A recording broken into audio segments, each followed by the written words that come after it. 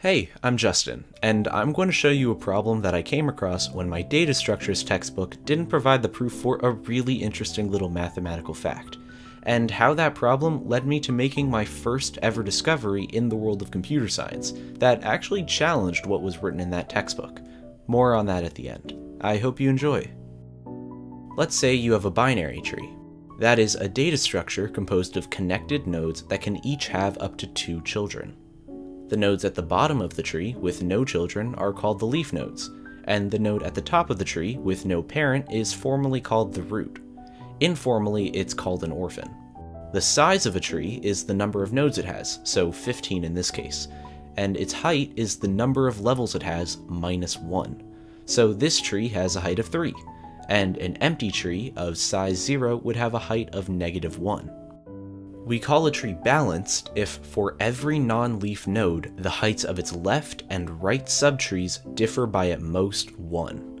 Now, I know that's kind of a lot to take in, so let me show you an example. Here, the left and right subtrees of the root both have a height of 2, so their difference is 0. These two have heights of 1 and 0. 1 minus 0 is 1, so they still follow the balancing rule. The same goes for these two. 0 minus -1 is +1, so all's good. However, moving on to the right side, this left subtree has a height of -1, but the right subtree has a height of +1, meaning their difference is 2. Therefore, this tree is unbalanced. If we wanted to balance it, we could add another node here, so that the left subtree would have a height of 0, and their difference would only be 1. With these definitions out of the way, the question that naturally follows is, for a balanced binary tree with n nodes, what are its minimum and maximum possible heights? I encourage you to try this problem out for yourself and come back whenever you're ready. It can be helpful to consider the reverse of this question. For a balanced binary tree of height h, what are its minimum and maximum possible sizes? This is the question I'll be starting with. To give this problem some labels, I'll call a balanced binary tree's minimum possible size ph and its maximum possible size qh, where h is the height. Let's start with the maximum because it's the easier of the two to find. We start with an empty tree, which we know has a height of -1, and its maximum size is 0. Once we add a node, its height becomes 0 and its maximum size is 1. For h equals 1, since we want to give this tree as many nodes as possible, we'll give the root node 2 children, making the tree's size 3. For h equals 2, we can give both of these leaf nodes 2 children for a total of 7 nodes. We'll repeat this again to get a tree of height 3 with its maximum possible size of 15. It's pretty easy to see that if we make every non-leaf node have 2 children, the tree will have the maximum number of nodes. But how many is this? Well, since the capacity of each level doubles as you go down the tree, the sum for this tree would be 2 to the 0 plus 2 to the 1st up to 2 to the 4th. And this is equal to 2 to the power of 5 minus 1. Now we can generalize this to say that QH is equal to 2 to the power of h plus 1 minus 1. And going back to the original problem, we need to solve for h, which yields that the log base 2 of qh plus 1 minus 1 is equal to h.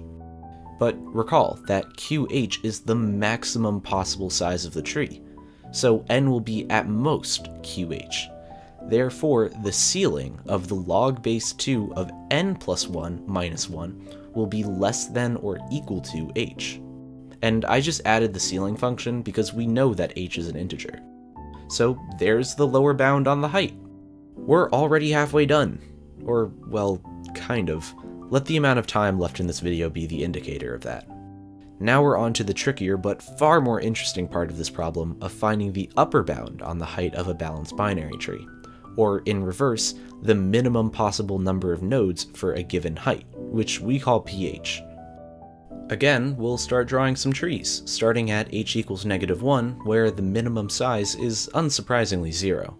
And I'm going to use this set notation here at the bottom to express pH so that we can see all the values that we've calculated at once. That'll be important soon. For h equals 0, the minimum and maximum number of nodes is just a single node, not too many options there. For h equals 1, the minimum number of nodes is 2, one on each level. Moving on to h equals 2, we can't just have a single line of nodes again, because then the heights of the left and right subtrees differ by 2, which violates the height balancing rule. To correct this, we need to add another node here, balancing out the tree for a total of 4 nodes. Next is h equals 3, and once again we can add nodes to keep the tree balanced, like this. So p3 is equal to 7. The process is the same for h equals 4, but I'll spare you all the details and just show you that the tree needs at least 12 nodes. Now, this is a perfectly valid way to generate these size minimized balanced trees, but it will take exponentially longer to do so as the height increases, so we'll need a better way. It's important to note that for all of these trees, the left and right subtrees of any non-leaf node differ in height by exactly 1. If they were to be the same height, that would be wasteful and use unnecessary nodes. So for h equals 5, one of the root subtrees, let's say the left one, must have a height of 4, and the other one, the right one, must have a height of 3 to minimize the size of the tree. And these subtrees themselves must be balanced. However, instead of generating them from scratch, we can just look at the work we've already done, because the previous 2 trees had heights of 3 and 4, so finishing this tree is really just a matter of copying and pasting. We already have the tree of height 4 right here, so if we take the tree of height 3 and connect them by the root, we will have a balanced tree with a height of 5, and we can see that it has 20 nodes. Let's do the tree for h equals 6. The left subtree must have a height of 5, which we already have right here, and its right subtree will have a height of 4, which we can just bring back from earlier. Now we just have to connect them by the root, and that's it, 33 nodes. This process could go on forever, and this means that the size of this tree is equal to the sum of the sizes of the previous 2 trees plus 1 for the root node, giving us this equation. But this looks extremely familiar.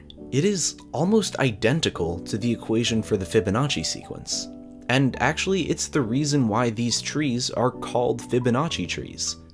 And if we compare the values we found for pH with the Fibonacci sequence, we can see that they are all 1 less than a Fibonacci number.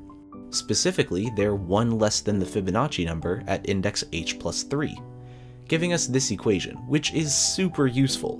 But there's just one problem. How do we calculate the nth Fibonacci number?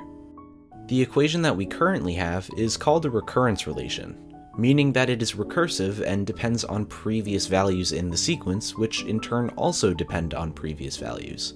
So if we could take a guess at a concrete expression to represent each term in the sequence, that would really simplify everything. So let's look back at the Fibonacci sequence and see if we can compare it to some other sequences. Let's start with an arithmetic sequence, an, which increases linearly by b. To be clear, we're not trying to find an exact match. We're just trying to find a type of sequence that somewhat resembles the Fibonacci sequence as a starting point. For the sake of example, I'll set b equal to 2, but we can already eliminate this as a possibility because the difference between 2 adjacent terms in the arithmetic sequence remains constant, while in the Fibonacci sequence it is strictly increasing.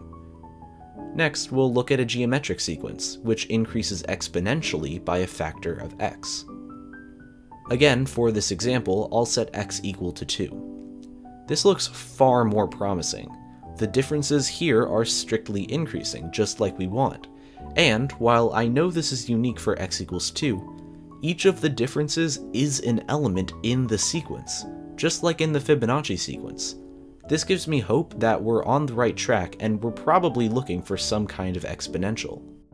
So let's set an back equal to x to the power of n and give it the same recurrence relation as the Fibonacci sequence. Simple substitution will give us this equation, and now solving for x is not too hard because when n is equal to 2, we get the quadratic x squared equals x plus 1, which we can rearrange and solve with the quadratic formula. So x is equal to 1 plus or minus the square root of 5 all over 2. You may recognize the positive solution of x as the famous golden ratio, commonly denoted as phi. The negative solution, through some clever rearranging which I'll leave up to you, is equal to 1 minus phi, giving us our two solutions for x. I'll keep those up in the corner for now. So let's solve for the first few terms in the sequence. X to the 0th is 1, x to the 1st is x, and we already know that x squared equals x plus 1. Next is x cubed, which equals x squared plus x, but the x squared can be further expanded to get x cubed equals 2x plus 1. Then we have x to the 4th, which is equal to x cubed plus x squared, but we can expand that to x squared plus 2x plus 1, which in turn is equal to 3x plus 2. Moving on to x to the 5th and performing the same expansion yields that it's equal to 5x plus 3. And you could keep doing this ad infinitum, but I'll just show a couple more. And I'll rewrite the first few terms up top so that everything looks a little bit more consistent. At this point, you may notice something really interesting. For all x to the n, the coefficient of x in each expansion is the nth Fibonacci number, and the constant term is the previous one, giving us this equation, which is really awesome because remember that this new sequence x to the n is entirely different from the Fibonacci sequence. But all we had to do was give it the same recurrence relation, and all of a sudden the Fibonacci sequence starts popping up almost out of nowhere. And you could prove this equation using induction. However, I'd like to show you a way of visualizing it that I think is more true to the essence of the problem at hand. What if we change the way we expand the sequence and expand it like a binary tree? Let's take x to the 5th for example. We know that it expands to x to the 4th plus x to the 3rd, so let's make those two terms the two children of our root. And we'll continue like this, connecting each term with its expansion. Here's the result. But this tree structure is familiar. This tree is balanced for one thing, but look at what happens if I overlay it on the Fibonacci tree of height 4. They're almost identical. The only difference is these ones in the leaf nodes. Let's try to unpack this. Each power of x is equal to the sum of the previous two powers of x, and each Fibonacci tree is composed of the previous two trees connected at the root. So essentially, they have the same recurrence relation. And since they do, it's really only logical that the coefficients in the equation in the top left corner are Fibonacci numbers. The question of which Fibonacci numbers can be answered by just looking at the first couple of terms in the sequence. For n equals 0, the coefficient of x is 0, and the constant term is 1. These are the 0th and negative 1st Fibonacci numbers respectively. And yes, the Fibonacci sequence does expand into non-whole number indices. If you'd like to dive down that fascinating rabbit hole, I'll leave a link to an incredible video by Matt Parker in the description. For n equals 1, the coefficient of x is 1, and the constant term is 0. These are the first and second Fibonacci numbers. From there, the pattern plays out as expected because you're just following the rule of the Fibonacci sequence, where you add two consecutive terms to get the next one. Now let's understand why there are these extra ones in the leaf nodes. This tree has a height of 4, which is one less than the value of n, 5. So the same should go for all subtrees. The height of a subtree whose root is x to the 3rd is 2, and it follows that the height of a subtree whose root is x to the 0th, or 1, should be, in some weird sense, -1. That's not to say that this node doesn't exist, but just that it sort of represents an empty space, like the 0 in the exponent would suggest. But let's not lose focus on this realization, this beautiful interconnectedness between the golden ratio, the Fibonacci sequence, and balanced binary trees. Not only is it a really interesting pattern, but it shows that these ideas are inextricably linked. You need the Fibonacci sequence and the golden ratio to understand this problem, but you can also use this problem and balanced binary trees to better understand the Fibonacci sequence, and even derive the golden ratio. How awesome is that? Now, going back to this equation, it may seem like this isn't helpful in our endeavor to solve for the nth Fibonacci number, because it still uses multiple terms from the sequence just like the recurrence relation. However, I invite you to take a look at the top right corner of your screen. There are two possible values of x. By using both of them as substitutions for x, solving for Fn becomes as simple as solving a system of equations. Start by subtracting the two equations, then realize that this quantity on the right-hand side, phi minus 1 minus phi, is equal to the square root of 5. And from there, you can isolate Fn to get this equation. Fn equals phi to the power of n minus the quantity 1 minus phi to the power of n, all over the square root of 5. This formula is really spectacular, but we are not the first ones to find it. Far from it. This is a very famous equation known as Binet's formula, but fun fact, Binet was actually not the first to discover it. The world of math has a tendency to do that.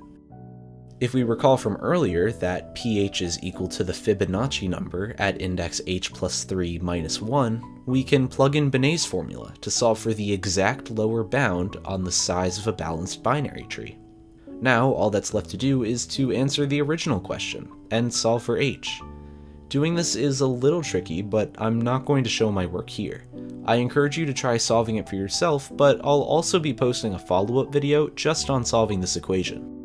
Anyway, without further ado, here's the solution. And since pH is the minimum value of n, we can say that h will always be less than or equal to the same expression, but substituting n for pH, giving us an exact upper bound on the height of a balanced binary tree.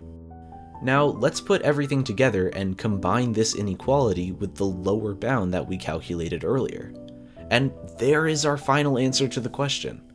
For a balanced binary tree with n nodes, its minimum height is the ceiling of the log base 2 of n plus 1 minus 1, and its maximum height is the floor of the log base phi of n plus 1.5 plus the log base phi of the square root of 5 minus 3.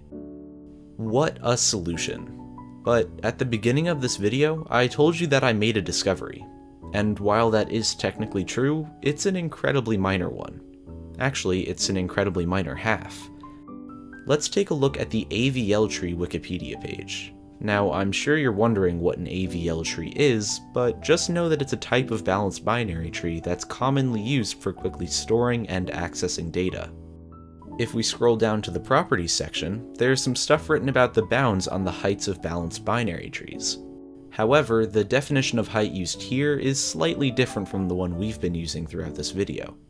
Here, height is defined as just the number of levels, whereas we defined it as the number of levels minus 1. So all of their results will be 1 greater than mine.